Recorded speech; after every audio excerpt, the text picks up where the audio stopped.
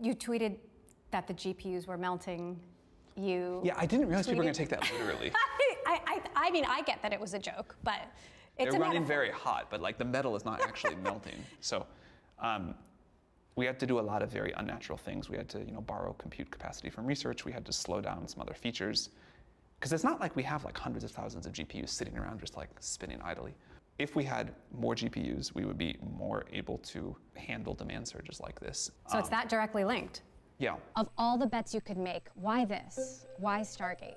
Well, I believe in the vision that this AI, the AGI, will change the mankind's life in every aspect. And we are lucky to see this enormous revolution, and I'd like to be part of that.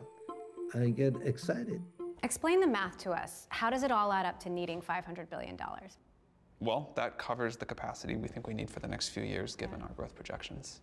I'm very confident. We don't need $500 billion in one day.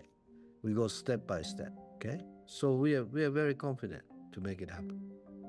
This is a lot of money, and not all of your bets have paid off. Where do you get your conviction? Well, sometimes I get crazily overexcited, and I make mistake like we work, and I have many scars.